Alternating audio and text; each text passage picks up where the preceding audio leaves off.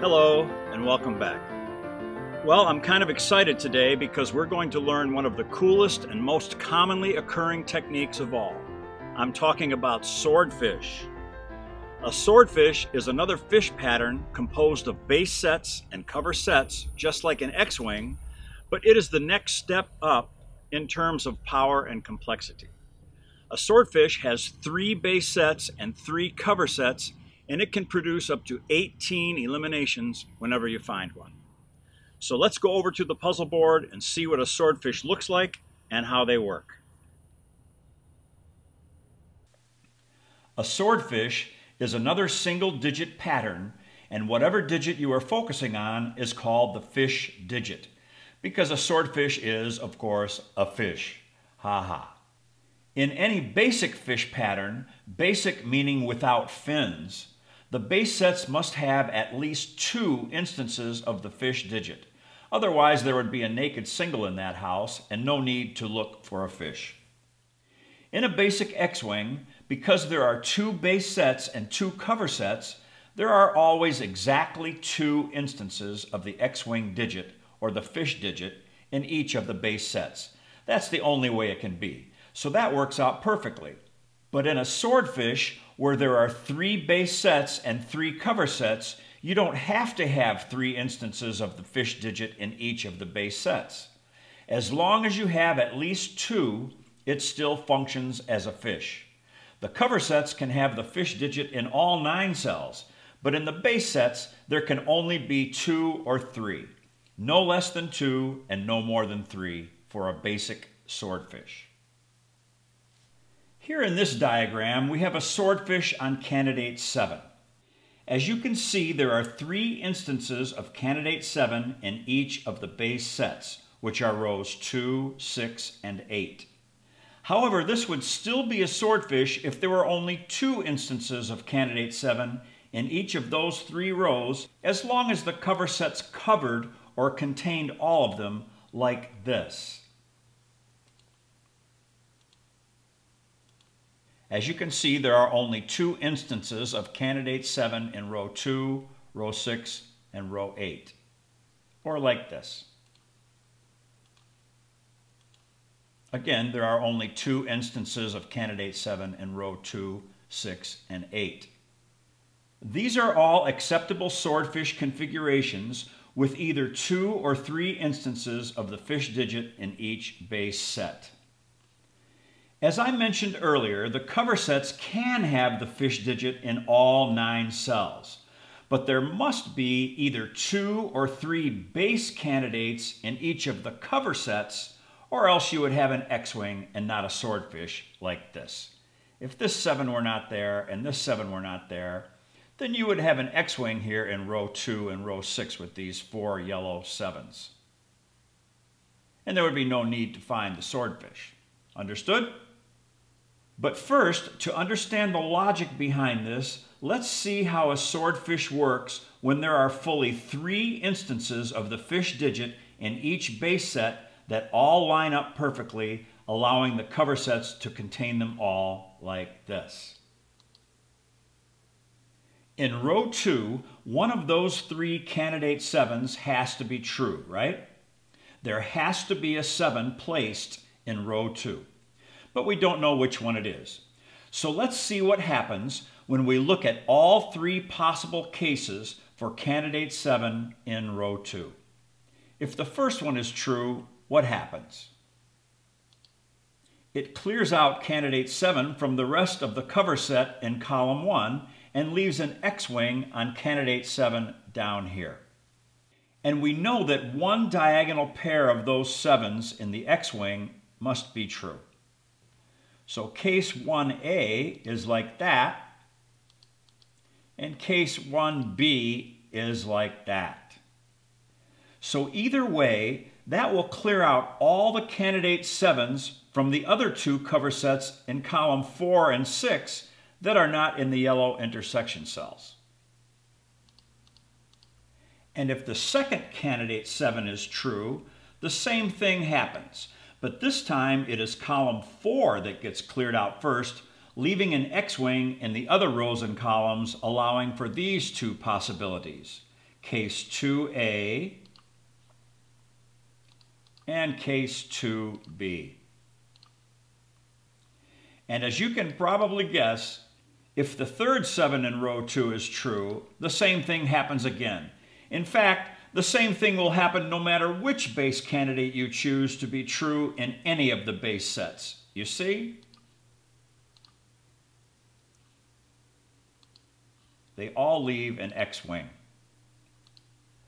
When all 9 yellow intersection cells contain the fish digit, and any one of them gets solved, it will leave an X-wing in its wake, if you will.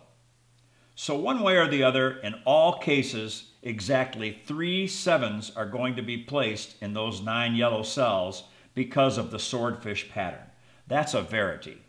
And no matter which configuration it turns out to be, candidate 7 cannot be true in any of those light blue cells, i.e. the cover sets. Capiche? Because of the restrictions placed on the base sets and how they line up with the cover sets, candidate eliminations are made possible in the cover sets in all the cells that lie outside the yellow intersection cells, just like in an X-wing. You cannot immediately eliminate any of the base candidates in the yellow cells because they create the swordfish. 6 of them will eventually be false, but right now we don't know which ones are true or false. But what we do know is that all instances of the fish digit in the light blue cells here must be false, and you can eliminate all of them. In a basic swordfish, there can be up to 18 eliminations because there are 6 cells in each of the 3 cover sets that lie outside the intersection cells. Now let's see what happens when there are only 2 instances of the fish digit in 1 or more of the base sets. Let's say there are only 2 instances of candidate 7 in row 2 and only 2 in row 8. This is another variation of the swordfish. So in row 2, one of those 2 7s must be true. So if the first one is true, that leaves a naked single in row 8, which we can solve, and then this must be a 7 over here in column 6. Now the other case, if the second 7 in row 2 is true, then that leaves an X-wing down here like we saw before. Now let's take a look at row 6. If the first 7 is true, that leaves a naked single in row 8 and then a naked single in row 2. And if the second 7 in row 6 is true, that leaves a naked single in row 2 and a naked single in row 8. And if the third 7 in row 6 is true, that leaves a naked single in row 2 and then a naked single in row 8. And then let's go down to row 8. And if the first 7 is true, then that leaves an X-wing up here. And if the second 7 is true, that leaves a naked single in row 2 and then a naked single in row 6. And again, you can see that the result is the same. All the 7s in the light blue cells are false. X-wings are a lot easier to find because they always form a rectangle or a perfect square. But these swordfish have several various shapes, so they can be a little tricky. There are actually 34 different ways or configurations for the groups of 2 or 3 candidates to line up in a swordfish. So you have to be able to spot them no matter what shape they take. But with a little practice, I'm sure you will begin to find them on a regular basis. And of course, this also works when the 3 base sets are in the columns, allowing us to make eliminations in the intersecting rows. So let's see what this looks like. Here we have a swordfish on candidate 3 in columns 3, 6, and 9. Those are the base sets. So now let's take a look at column 3. If the top candidate 3 is true, that leaves an X-wing in column 6 and column 9.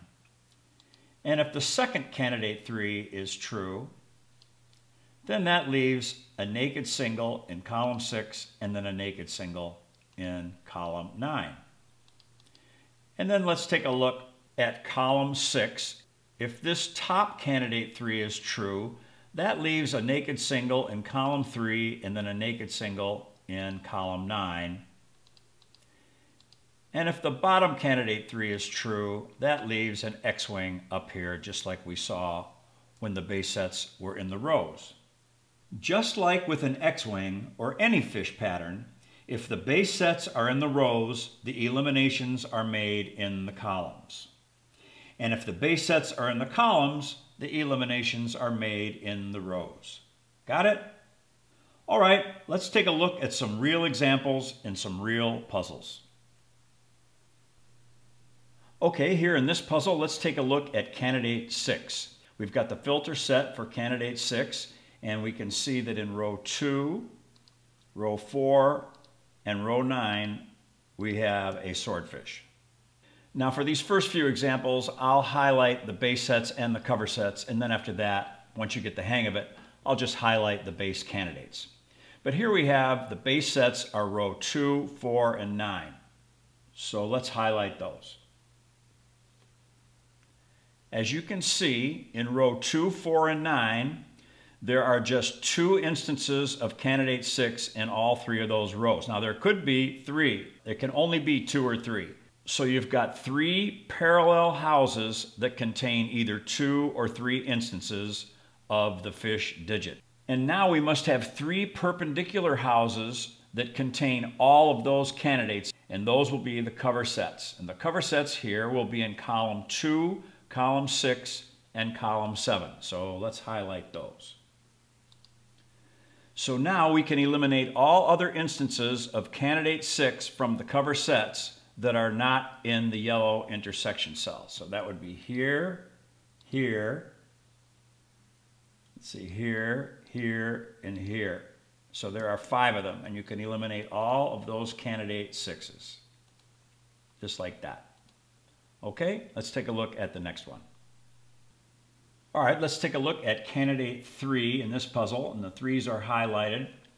And the base sets here are going to be in the columns, and they're going to be in column 3, column 4, and column 9. And there's your swordfish. Does everybody see that? Okay, so let's highlight the base sets, which will be columns 3, 4, and 9. There are the base sets. And so the cover sets will be in the rows, and they will be the 3 rows that precisely intersect with those candidate 3s. And they will be row 4, row 6, and row 7. So let's highlight those. So there are your cover sets in the light blue cells. And so we can eliminate all the candidate 3s from the cover sets that do not lie in the yellow intersection cells. And so those would be here, and here, and here, and here, and here, and here. So it looks like there are 6 eliminations. 1, 2, 3, 4, 5, 6. Okay? All right, let's do the next one. Okay, let's take a look at candidate 5 in row 3, row 4, and row 6. And now you see there are 3 instances of candidate 5 in row 4 and row 6, but only 2 in row 3, and that's okay. But as we can see, because there are only 2 instances of candidate 5 in row 3, one of them must be true. And of the 3 candidate 5s in row 4, one of those 3 must be true. And in row 6, one of those 3 candidate 5s must also be true. And the only way this can work out is that there has to be a 5 placed 1 time in each of those columns as well. And that means we can eliminate every candidate 5 out of the 3 columns because the base sets are in the rows. And so where are they? One here, there's one here, and there's one here. Is that all of them? It looks like it. 1, 2, 3, 4. There are 4 eliminations here. So you can eliminate all 4 of those candidate 5s because of the swordfish configuration. All right, let's go to the next one. Okay, here we have a swordfish on candidate 1 in column 1, column 6, and column 8. As you can see, there are only 2 instances of candidate 1 in those 3 columns. Those are the base sets. And then we have exactly 3 cover sets going through those that contain all of those yellow highlighted candidate 1s. And those are row 1, row 3, and row 5. And because the base sets are in the columns, we make the eliminations in the rows. So in row 1, we have a candidate 1 there. In row 3, we have a candidate 1 there and 1 there. And in row 5, we have a candidate 1 right there. So there are 4 eliminations here, and you can eliminate all 4 of those candidate 1s. 1, 2, 3, 4. All right, let's get rid of those red colors, and I'd like to show you something here. So let's see, there's 1, 2, 3, 4. Now let's take a look at those yellow highlighted 1s. To begin with here, the base sets were columns 1, 6, and 8, okay? And they were the only candidate 1s in those columns. But now that we've made the eliminations, they are also the only candidate 1s in rows 1, 3, and 5. So if you saw this, if you just came upon this configuration in a puzzle, you can look at this as a swordfish with either the base sets in the rows or the columns. And I call this a dead swordfish because there are no eliminations to be made either way. And when you see something like this, you just have to move on and look for something else, okay? Because there's nothing you can do. And I just want you to be able to recognize this as an empty pattern, i.e. a dead swordfish. All right, let's go to the next one. All right, let's take a look at candidate 4 in this puzzle. And we're going to look in column 2, column 6, and column 7. So we can see we have 3 instances of candidate 4 in column 2, but only 2 instances in columns 6 and 7. And that's just fine. That's one of the many configurations that a swordfish will take. As I said, there are 34 different shapes for these. But these are the only candidate 4s in those 3 columns, and we've got 3 cover sets that go through them in rows 3, row 4, and row 7. So we can make eliminations in those rows because the base sets are in the columns. In row 3, there are no eliminations to be made, but in row 4, we have one here, and here, and here. And in row 7, we've got one here and here. So there are 5 eliminations, and you can eliminate all 5 of those candidate 4s out of the cover sets. All right, next one. All right, let's take a look at candidate 3 in rows 2, 4, and 8. So we've got 2 instances in row 2, 3 instances in row 4, and 3 instances in row 8. And we've got exactly 3 cover sets that contain all of those yellow highlighted 3s, and they are in columns 1, 2, and 9. So we can eliminate all candidate 3s out of columns 1, 2, and 9 that are not in the intersection cells. So there's 1, 2, 3, 4, 5. There are 5 of them. And you can eliminate that one, that one, that one, that one, and that one. All right, next one. We've got a swordfish here in columns 2, 5, and 7 on candidate 7. And we see there are 3 instances of candidate 7 in column 2, 2 instances in column 5, and 2 instances in column 7. And they line up just right to form a swordfish. So we can eliminate all candidate 7s in the intersection houses, which are the cover sets of row 4, row 8, and row 9. And it looks like we've got 1 here in row 4, and we've got 1 in row 8 and 1 in row 9. And that's it. There's only 3 in this puzzle. So we eliminate all 3 of those candidate 7s like that. All right, and of course I saved the best one for last. Here we have a swordfish on candidate 8 in rows 2, 5, and 7. And there it is. There's your swordfish. Those 3 rows are the base sets, and so the cover sets will be in the columns. So we can eliminate all candidate 8s out of the cover sets that do not lie in the yellow intersection cells. We've got 1, 2, 3, 4, 5, 6, 7 eliminations. You can eliminate all 7 of those candidate 8s. 1, 2, 3, 4, 5, 6, 7. And don't forget, there can be up to 18 eliminations with a swordfish. In this case, we had 7. All right, I think that's enough examples for today, and we'll do several more in the adjunct video, which will be video 13A. The adjunct will come after we cover the finned and the sashimi swordfish in video 13. Okay, so let's go back outside and finish up. Thanks for watching. You will generally find swordfish from the beginning of a puzzle until about halfway through, because as the puzzle gets partially solved and you start getting candidates cleared out, it will gradually become less and less likely that you will find a swordfish. So they should be one of the first few things you start looking for whenever you begin a new puzzle. And just like an X-wing, a swordfish can also have fins, and we will learn how to find finned and sashimi swordfish in the next video, video number 13. There will only be one adjunct video for videos 12 and 13, and that will be video number 13A, containing many additional examples of all 3 kinds of swordfish, along with several other insights and tips. Now, I just want to remind everyone that quite often things come up in the course of the adjunct videos that were not covered in the associated main video.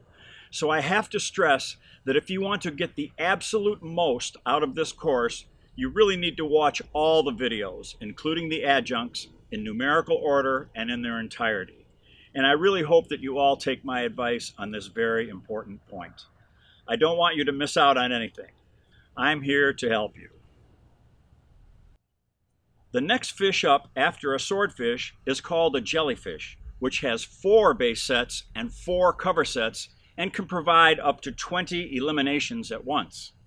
Jellyfish are not very easy for humans to find, but it can be done if you know what to look for. I will cover jellyfish in my advanced series, so stay tuned for that. Okay, that's it for now, and I'll see you next time. Until then, be well and be happy.